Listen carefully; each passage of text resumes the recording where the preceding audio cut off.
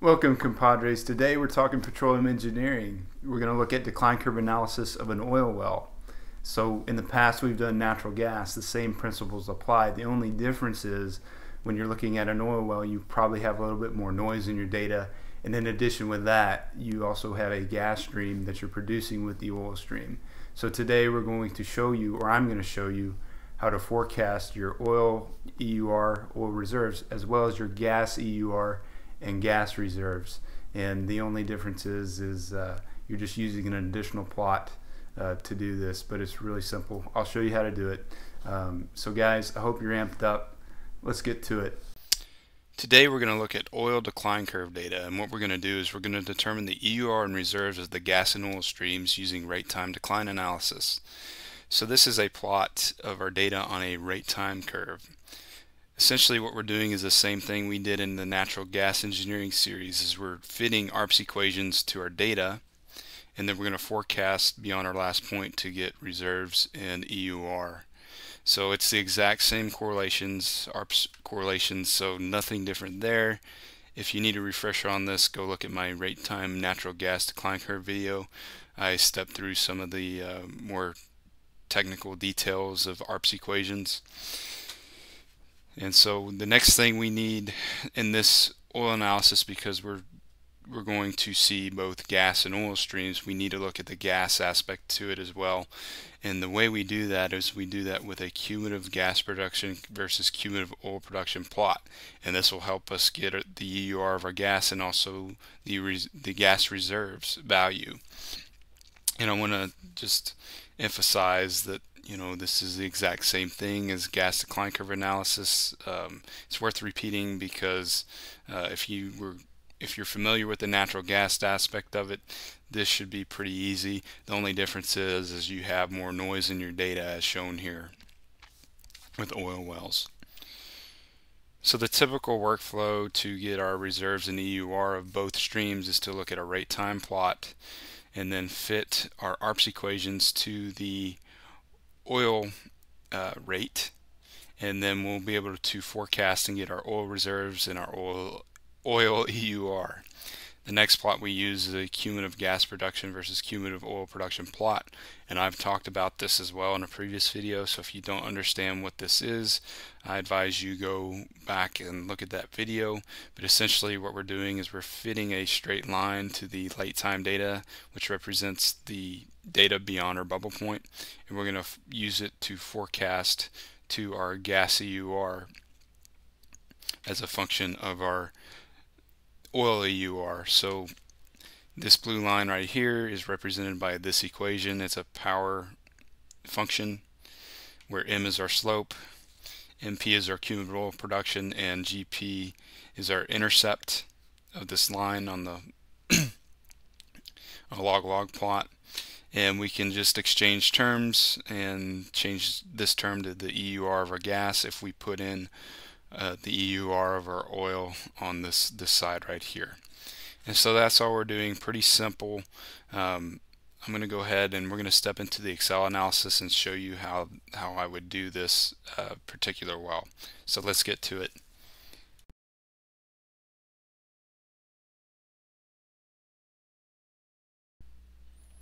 So what I've done is I brought in monthly data for this well right here. I have cumulative gas production, cumulative oil production, and then I have the time associated with each of these values in months, and then I also have the monthly rates in barrels per month.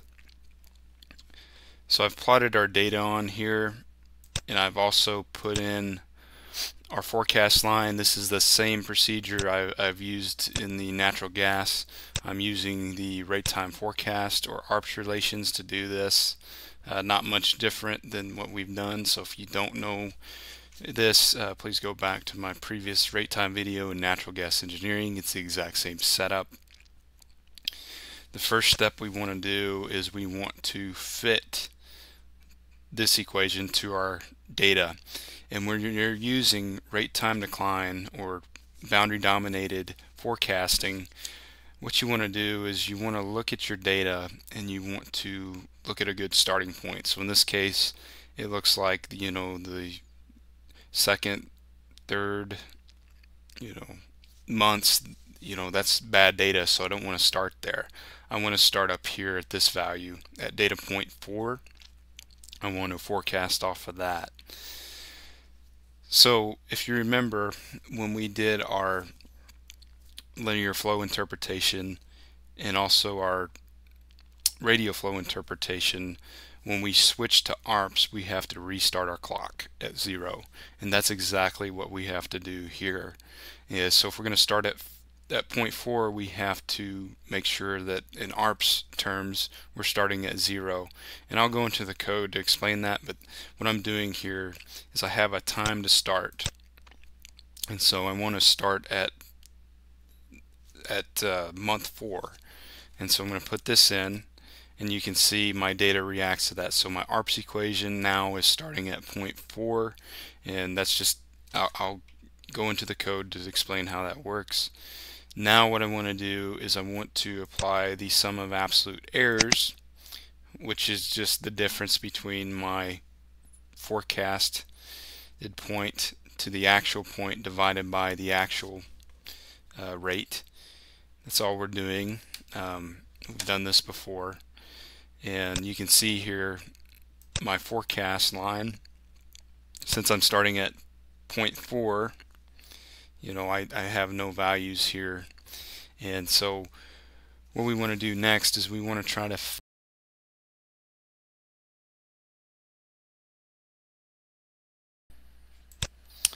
So it looks like in this case I need to adjust some of our parameters to get it to closer fit to our data and then run solver on it. So I'm going to change our value, our initial rate, to 14,000, and then I'm going to increase our decline rate to 25, and then let's see if I can make our B value a little bit longer here.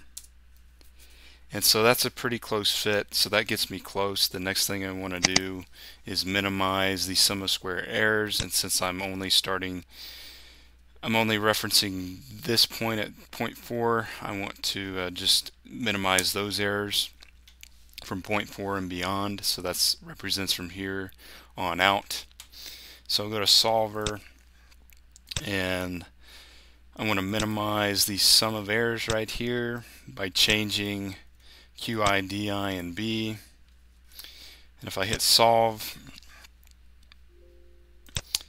it looks like it gave me a better fit here. That's a pretty good fit. Of course, solver gives you a slightly different solution depending on your initial guesses, but that looks like a decent fit for my analysis, so I'm going to continue with that. And so from this plot we can predict our oil and gas, or oil reserves. And so what I've done is, here's our forecast line. I just gave it some points up here, and same stuff I've done in natural gas engineering. I can extend it or retract it by changing this multiplier. And but the two key pieces of information we need are essentially the rate at our last point, and also the decline, instantaneous decline at our last point. So if we go back to this plot, what we're doing is we're going to use our ARPS function to calculate the area then under the curve from our last data point to our economic limit to get reserves. So that's all we're doing. And so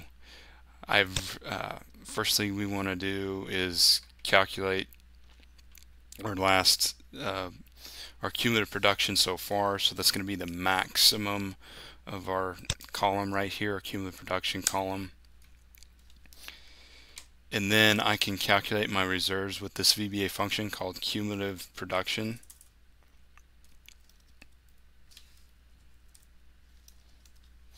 It's the same function I've used before. So it's going to take QI, in this case, we're looking at this point right here as our QI. So it's going to be this value, this rate. Our DI, instantaneous decline, is that. Our B boundary dominated comes from ARPS. And then our economic limit is 50. In this case, I'm assuming it's 50. And so that's our reserves. That's how much we have left to produce from this well based on our economic limit.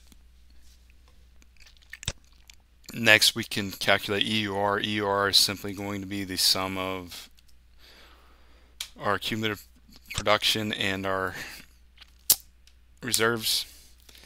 So that's the expected EUR from this well, or estimated ultimate recovery. So now we've got our reserves and EUR of our oil. Now we can go to our cumulative production gas versus cumulative production oil plot and predict our gas EUR. So I've done this in a previous video, but what we've done, I've already fit this data. So what we need is, we're going to use this equation right here. We need our, in this case, we're going to modify that to this right here. And so we're going to need the slope of our second blue line right here. And then we need our EUR of our oil, and then our intercept on this line.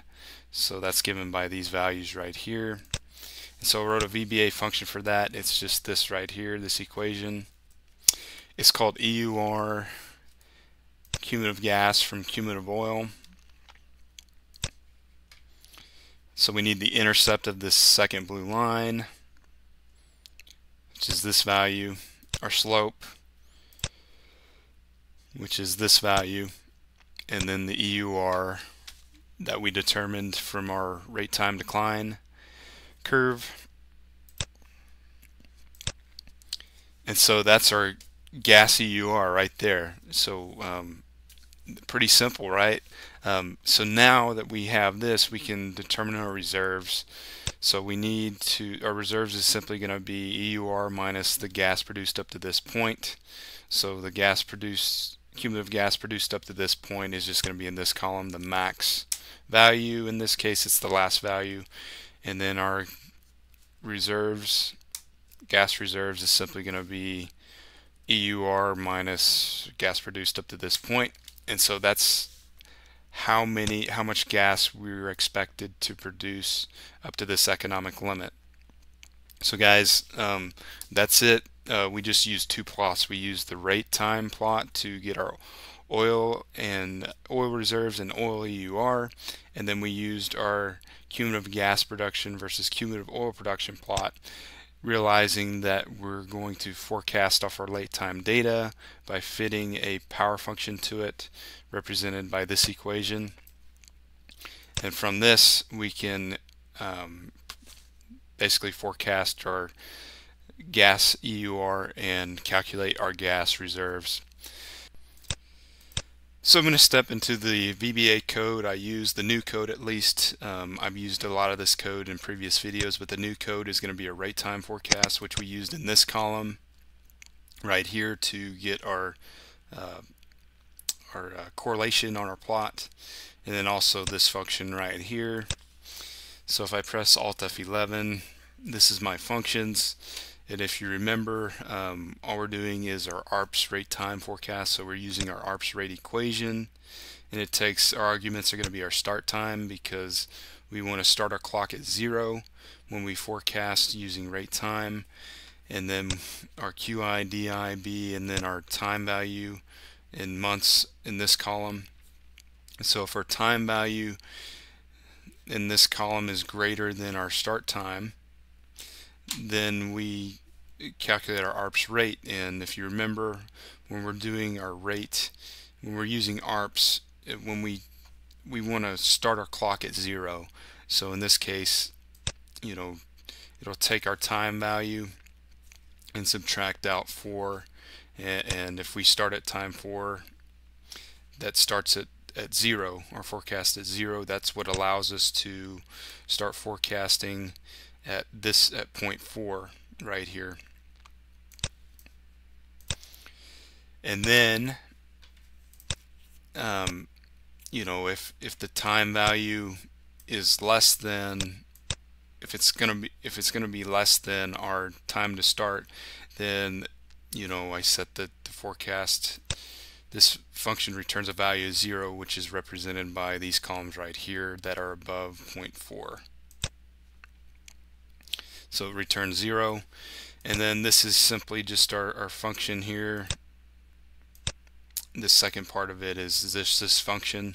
It takes our intercept, our slope, and then our EUR, and we calculate the EUR of our gas produced. So that's, I mean, look at this lines of code. That was nothing. That was easy to make up. I'm sure you guys can code this too. I'll post it to my website. So that's it, guys. That's all I have today. We used real data from a oil well. I don't know anything about this well. I just have the data. That's all I know, and we were able to get 4 key pieces of information that every reservoir engineer needs to keep tabs on their wells. So I hope you enjoyed the video, and I'll see you next time. Adios.